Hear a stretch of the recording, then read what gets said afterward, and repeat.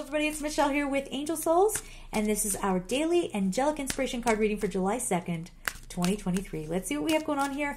Check the description box if you want to see any of my offerings, anything that I am up to. All right, including sessions with me. Kyanite Blue, Letting Go. I said this before, I'll say it again if anybody missed it or you're new to this channel. Normally I say blue kyanite. I swear, I wonder if this wasn't like not caught. I don't know. Who am I? I don't know anything. Blue kyanite, when you hold it, just by holding it, you immediately clear out all of your chakras. Now, although that can be very helpful, and it's kind of a quick thing, you still want to meditate with it because think of it as like your home is broom swept versus a deep clean. When you hold it, that's like broom sweeping your home. When you meditate with it and you do the full chakra balancing and healing and cleansing and all of that, it's like the deep clean, right? So letting go is the big message here.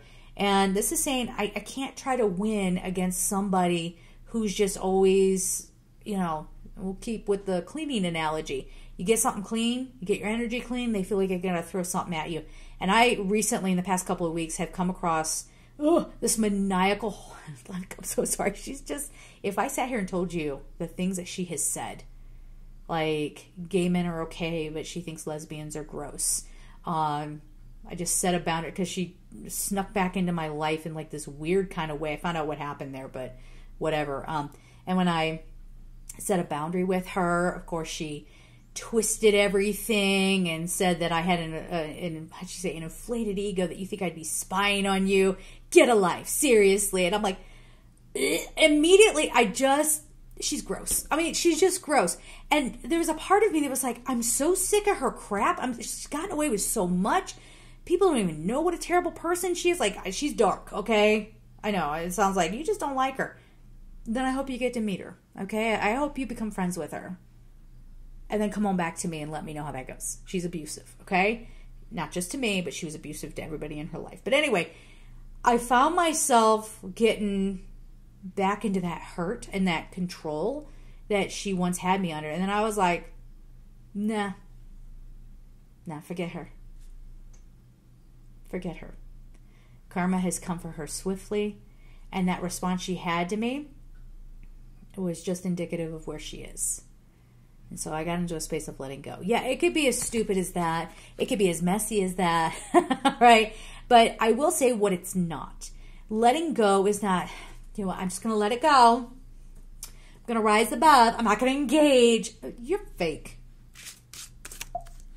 I hit my keyboard. You're fake. Is anybody scared? Do I seem intimidating at all? But we can't keep sidestepping like that. And honestly, when somebody says, I rise above, you're a narcissist. Okay. It's truth. Truth. Based on that, yep. Michelle, do you have it? Shut up. Okay. I have lived it. And I've had plenty of encounters in the work that I do and then trying to do my own healing with narcissistic therapists. I think those of us who have been through it deserve a voice. And we can warn you about what to watch out for. Watch out for the spiritual sidestepper.